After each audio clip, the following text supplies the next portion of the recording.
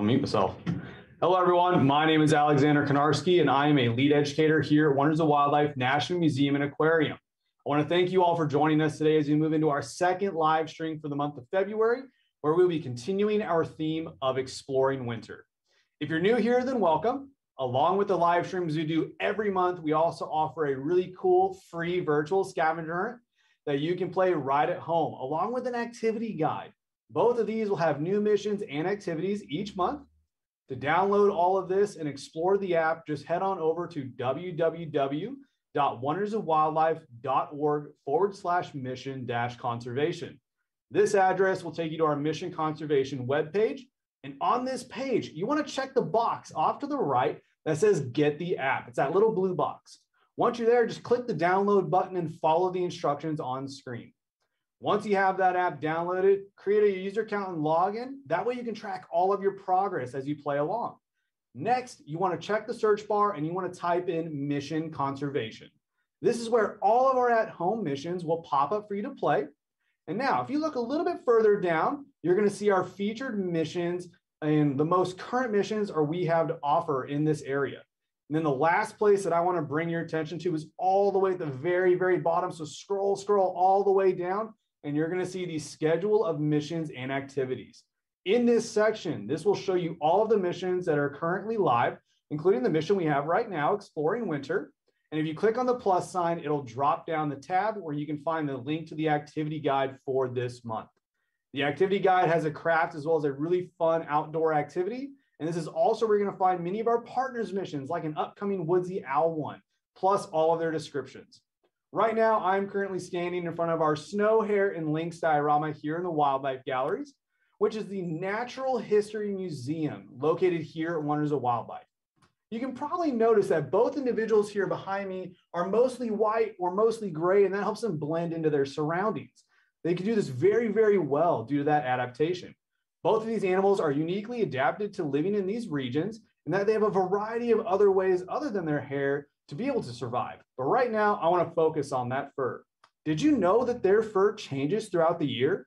Obviously, it's a lot colder in the winter, and a lot of times it's very white or very gray, depending on where you're at. To help stave off the cold and blend in better to their surroundings, both animals will grow a thick white to gray coat. While in the summer, when things are a little bit more brown and green and it's a lot warmer, they're going to go and sport a thinner coat that is typically brown or tan. Both of these, similarly, though very different, cause different effects for both the hare and the lynx, one of which is a predator and the other one is prey. So the hare is using it to stay hidden and safe, while the lynx is using it to stay hidden, but for hunting. Today, we'll be discussing the Bartlett Experimental Forest, which is located all the way up in New Hampshire. It's that far northeastern part of the United States. We'll also be discussing some of the local wildlife found within the forest and how those organisms thrive in such extremely cold temperatures without the luxury of a heated fireplace like a lot of us probably have. Here to talk to us and take us on a winter adventure is Ben Weimer. Ben is a land protection associate for the Squam Lakes Conservation Society. Ben, how are you doing out there today? I'm doing great, Alex. So today it's pretty cold. It was -4 degrees overnight. And so again, as Alex said, my name is Ben Weimer, and today we're here at the Bartlett Experimental Forest in Bartlett, New Hampshire. And last week, you heard about our overall mission of the Forest Service with Farah and Sandy. And they talked about why we have winter here and fun and safe ways to get outside. They also introduced you to the Snow Junior Ranger program.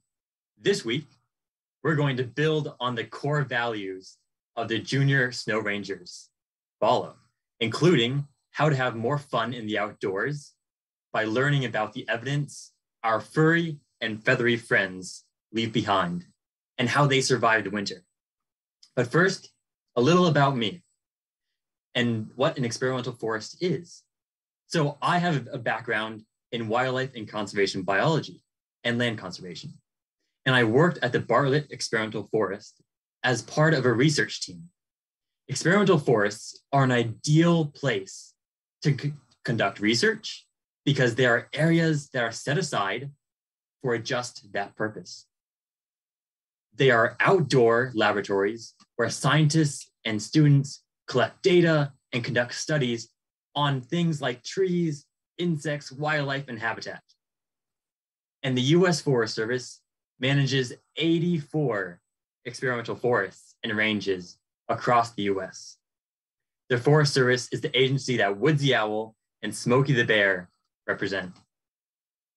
The Bartlett Experimental Forest is one of the oldest in the country.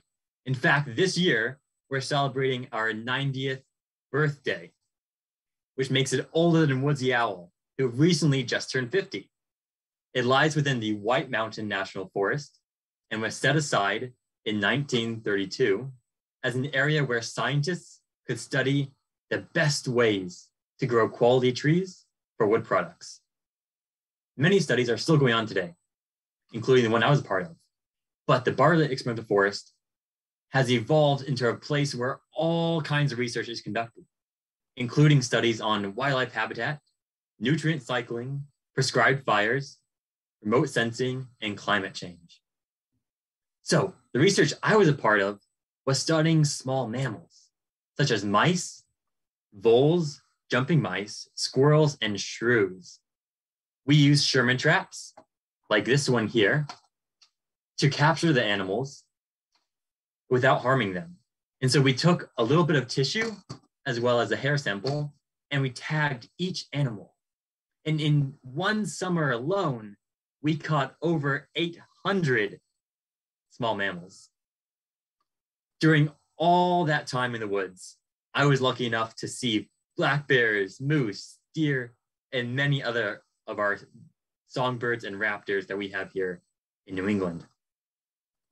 So on a day like today, though, when it's only a high of 12 degrees, I can't help but think about all of these animals out here surviving the long, cold, and snowy winters we have here in New Hampshire.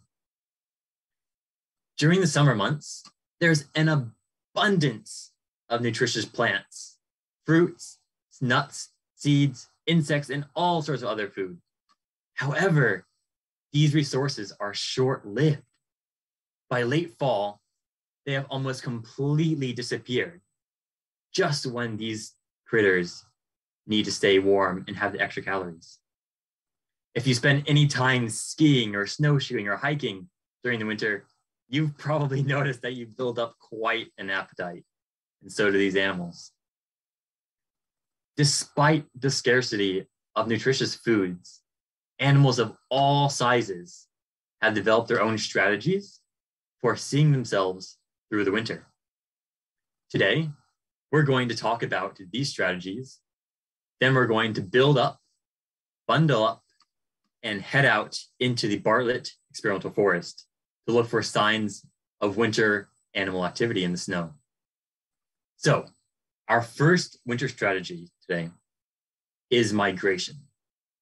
So some animals just pack it up and head out of town when they're going into these long winter days. And that these animals are known to migrate. So for example, many of our songbirds that breed here in the Northeast in the warmer months actually head down to the tropics for the winter. Quite a journey, right?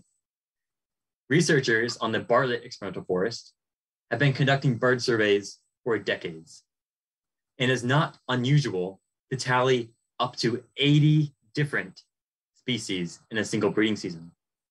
However, this number drops to only about 15 or 20 species during the winter months.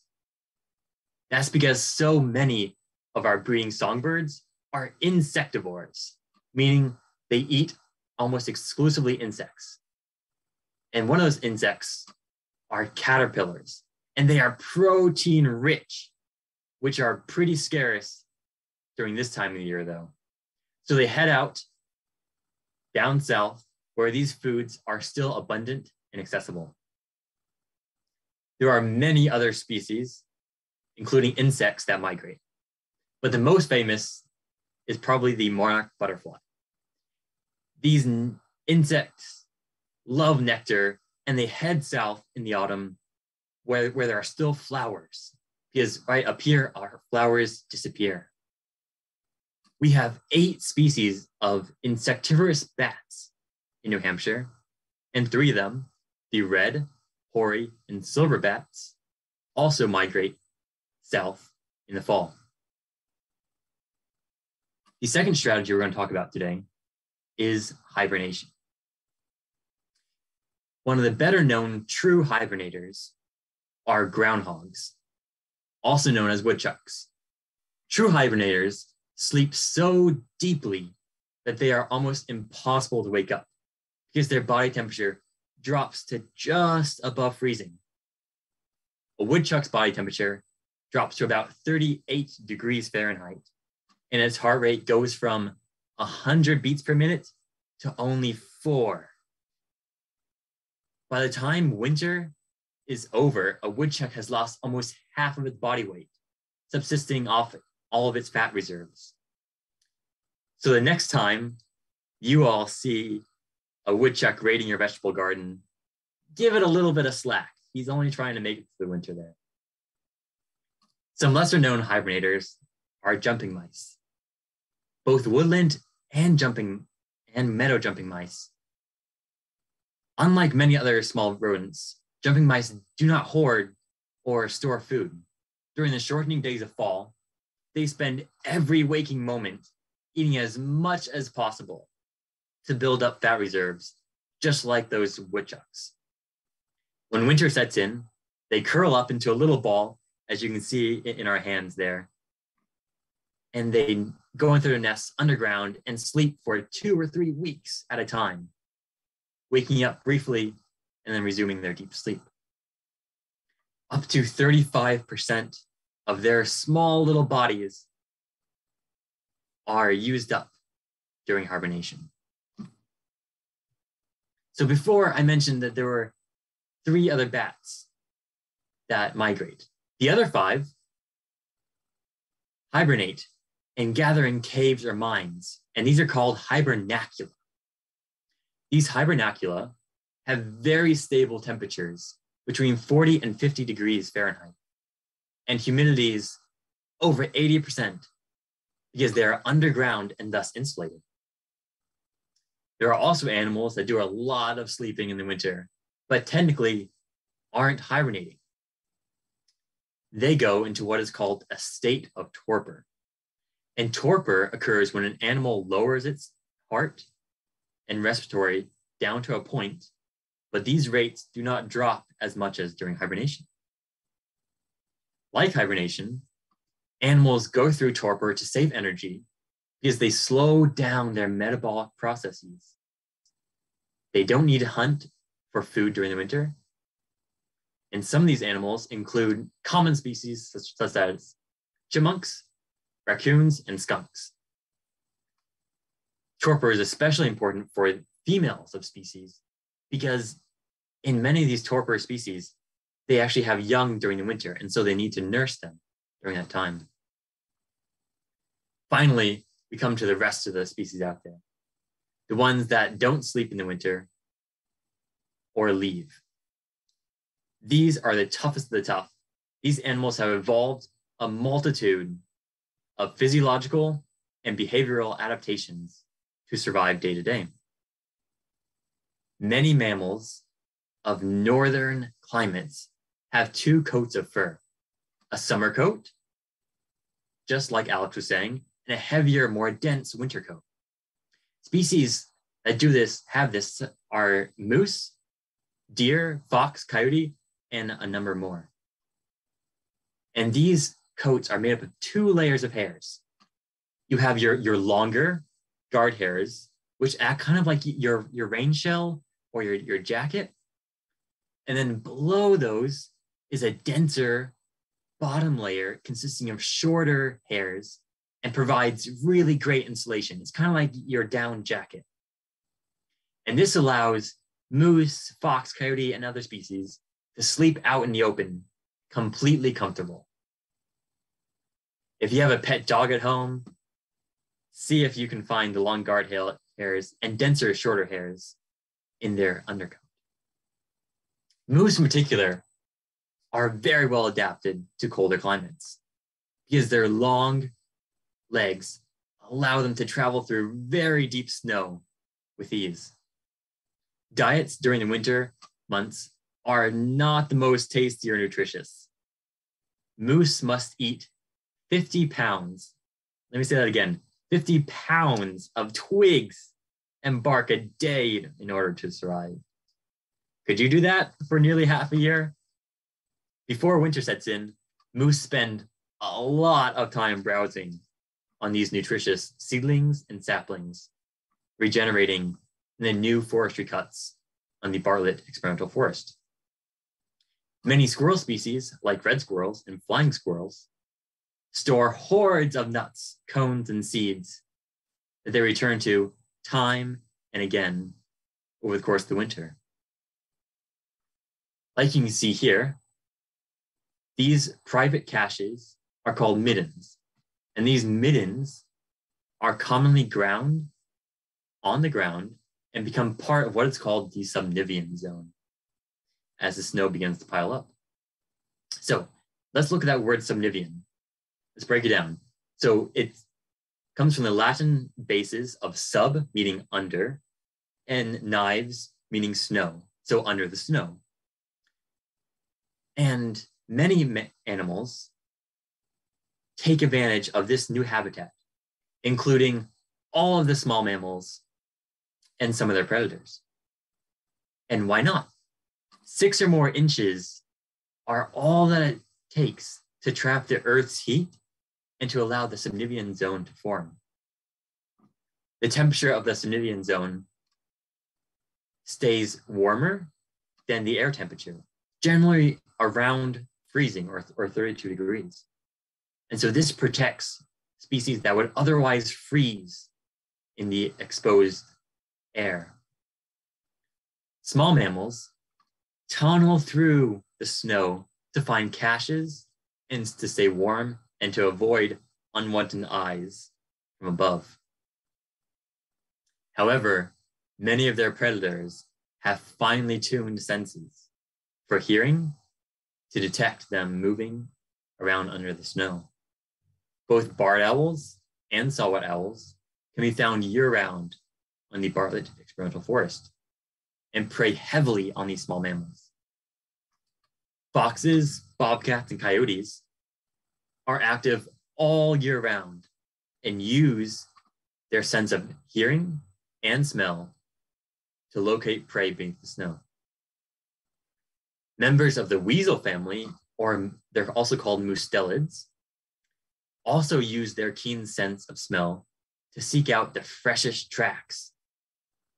So here is an entrance to a red squirrel midden, and a curious and hungry fisher had visited that night. Fishers are one of the largest weasels in New Hampshire. Some of their smaller cousins include pine martens, long-tailed weasels, and short-tailed weasels, also known as ermine. And let's not forget about mink. All of these smaller mustelids, especially the tiny but ferocious ermine, are able to follow rodents down their tunnels because their long, slender bodies and short legs allow them to.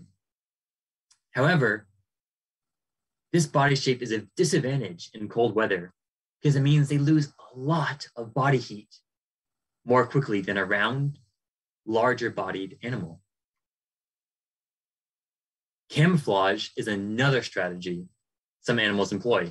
In areas where it seasonally snows, species such as long and short-tailed weasels and snowshoe hares here in the Northeast molt from their brown winter coats into their white coats to blend in with the snow.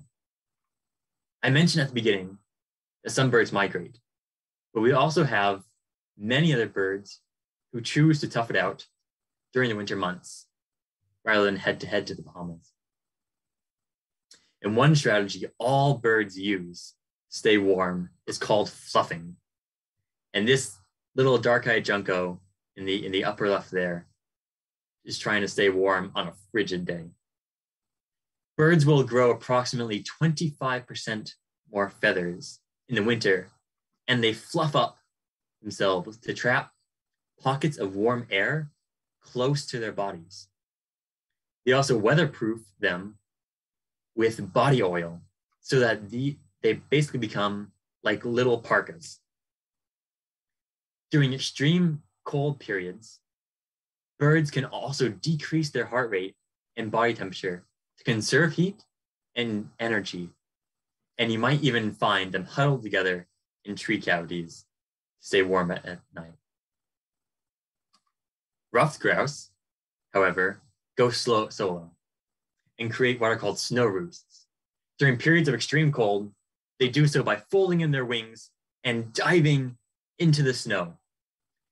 A grouse may stay in these roosts for several days if the weather is severe enough. And this enables them to stay warm, but also hidden from predators like northern goshawks.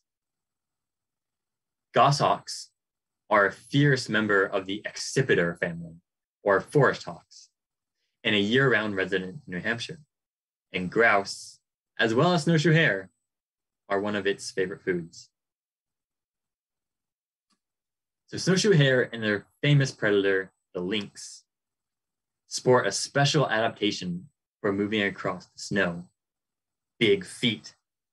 And these big feet act like snowshoes, dispersing the weight across a wider area, allowing them to travel on top of the snow. Lynx are starting to populate the more northerly parts of New Hampshire, but they still haven't gotten back down into the Bartlett experimental forest, but maybe someday. There are just some of these animals out there that are battling the winter elements in New Hampshire forests right now. We may not be able to see them, but if we look and listen carefully, we might be able to see their presence in the snow. So we're going to bundle up here, put on our skis and snowshoes, and join me for a trek into the Bartlett Experimental Forest. So thank you.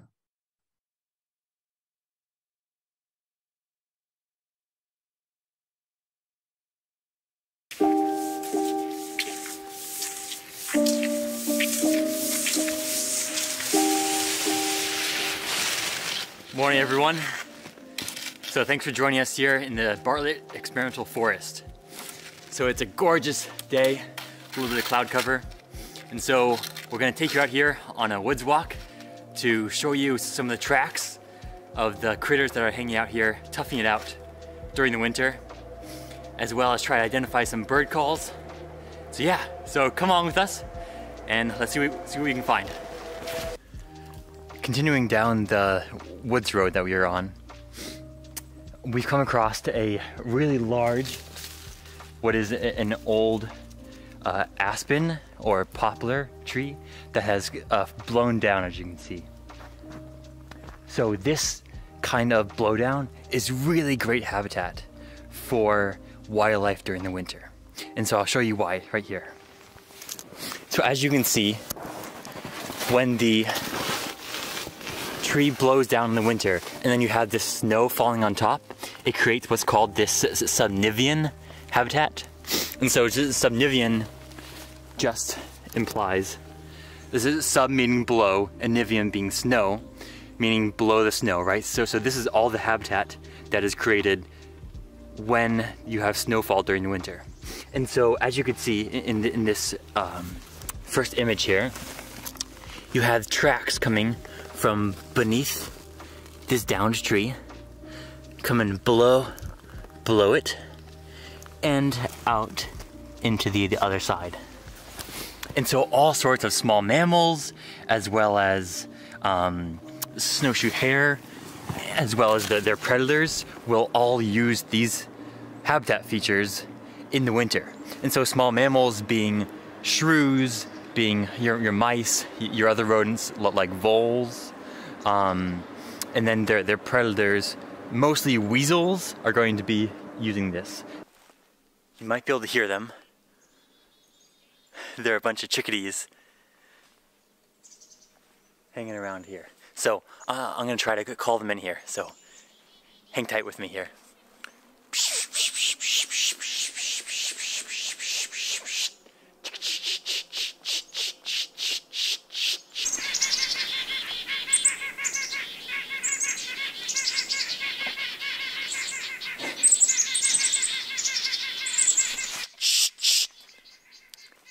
And so this pishing sound that I'm making is mimicking the alarm call of a tufted titmouse. And so all of these songbirds are coming and doing what's called a mobbing. And so this mobbing effect is for essentially running off predators and saying to predators like, hey, we know you're here, get out of here, you know, you can't surprise us.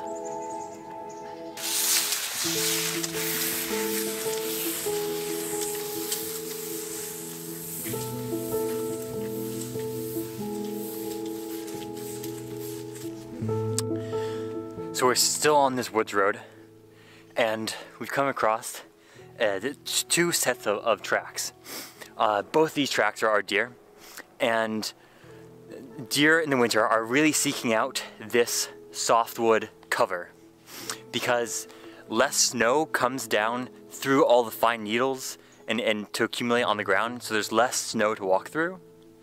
Plus, I know that a little ways beyond here, there's an old regenerating cut, a forestry cut. And so that provides a lot of really young growth for deer to eat during the winter. As you can see around me, we are in a different habitat. And so we're in an old clear cut that had been put in about 32 years ago. And what has come up since then are these pioneer species. So you have your birches, your cherries, and can't quite see it here, but there's aspen over here as well. And so those three families are going to be the species that you're seeing come in first. And so they're called pioneer species, right? Pioneers as in the first ones to colonize. So in particular, I want to talk about aspens. And so aspens provide a really vital food source for one species in particular, and that's ruffed grouse. And so ruffed grouse are going to be keying into these regenerating stands for specifically those aspen. And actually, we've actually found their tracks right here. So let's see them. So here you are, ruffed grouse tracks. And actually has a little snow roost right here. This is really unique to see. A really great find for us today. And so these snow roosts, which actually you can see a small little feather in there, these snow roosts, they're actually tunneling into the snow so that they are completely surrounded and encased in snow to shelter them from winter storms and also from predators. And so this is one of their winter strategies for surviving these tough times.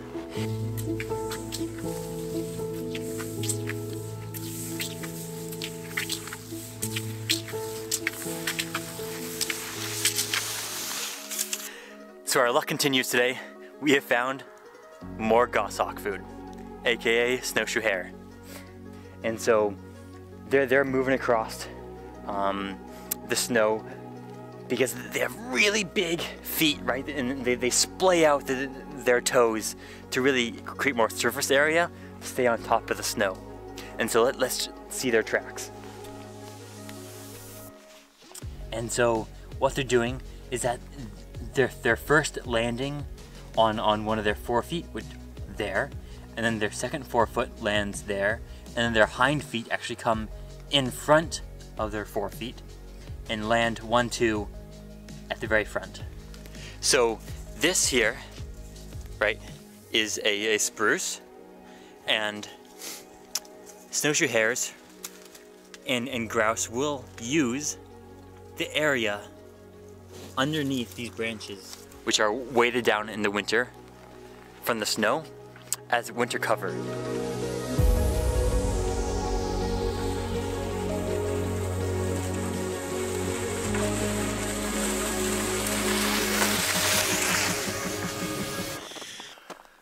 To the side of me here, up into the canopy, we have a mature beech. And this guy is special because it's really being selected by bears and I'll show you why. If we look up into the canopy there, you can see, if you follow my finger, right above my finger there, it's what's called a bear nest. And so what the bears are doing is they're climbing up the tree. Also, one point, never run from a bear, and especially never climb a tree, because they are much faster than you. Anyways, so they're climbing the trees, and they're going up into the notches of the branches, and they're pulling in these small branches that have all of the beech nuts on them, and they're kind of like ripping the branches clean of beech nuts, and they stack the branches actually underneath them, so they create these like nests almost for themselves up in the canopy of these beech. Skiing along, it's getting dark now, but I finally found some mustelid tracks.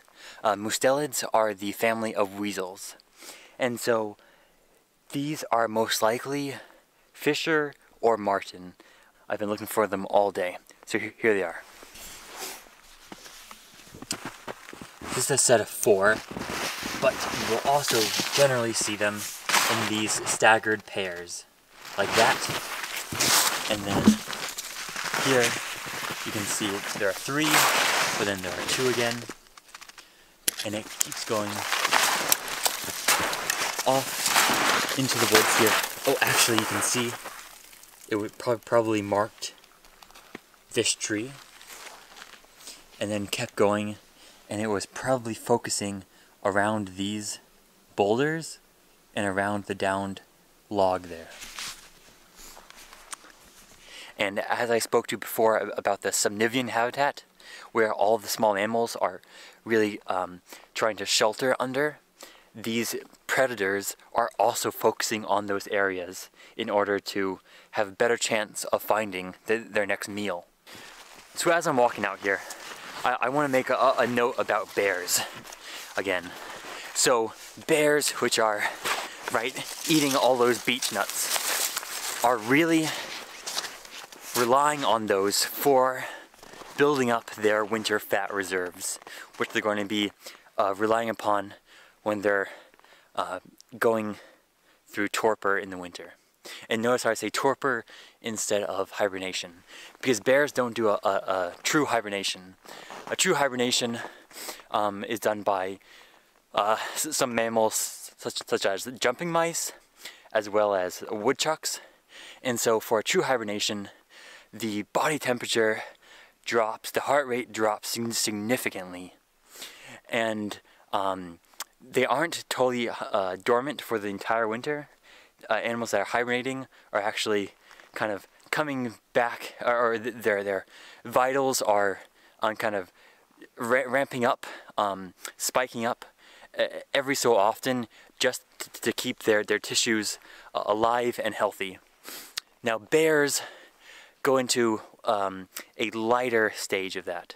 So their heart rate is dropping, their body temperature is dropping a little bit, but it's not that significant compared to true hibernators. So the day's coming to an end here. The sky is getting a little bit of a yellow glow to it as the sun is setting. And we've been out here for the whole day, really just enjoying the majesty of this forest here. So today, right, we've gone through a number of tracks that we found, how to identify some key features of the tracks, as well as talking about the animals themselves. And so, right, all these animals out here, especially the mammals, have to tough it out through the winter. And so, as we've discussed, they have a variety of strategies to go about doing that. Right, you have some of your species like bears and some small mammals that are just kind of sleeping out the winter. And then you have your tougher animals like your deer, your mustelids and canids and snowshoe hare, which are roughing it out on the surface, finding browse every day. And then you have your birds, which are, right, the birds that stay here, your chickadees, your small songbirds, your goshawk like we saw, barred owls are also toughing it out and puffing up their feathers to give themselves a little bit of insulation on some of these cold nights. And so all these animals have all adapted to this habitat, and they're all keying into specific features on the landscape. And so knowing how to read that is a really special treat and really offers you a whole nother world to delve into out here. So I encourage you, use some of these strategies that we've talked about today, and I hope that we have kind of inspired you to go out there on your own and explore and appreciate and respect these animals out here. So thank you so much, and we really appreciate you guys coming along for this woods walk.